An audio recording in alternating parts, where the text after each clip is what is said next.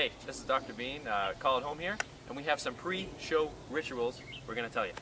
Alright, so my pre-show ritual, first thing is always stretch. Got to make sure you're loosey-goosey. And 90% of the time in the middle of our set, my ankles will want to give out, so I'm always stretching.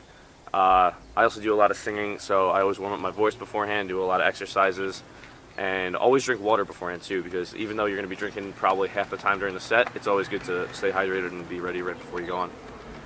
I'm probably the opposite of him. I don't really drink a lot of water.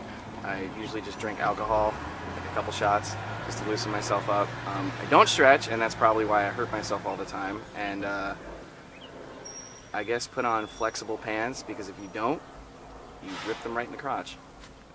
So mine goes 50-50. Actually 100% of the time, I normally have a couple beers or something, loosen up. I either go through the set 2 times, or I'm sleeping. And I kind of just wake up and walk up and do my thing, and it works. I'm pretty similar to all of them. I mean, I stretch, I drink a lot of water, I take a few shots or drink a beer, something to loosen up a little. I always have to remember I'm blind without these glasses, so I have this like glasses strap that goes around my head and keeps them on my face while I'm playing, so when I'm sweating, they don't just go like flying and leave me blind in the middle of the set.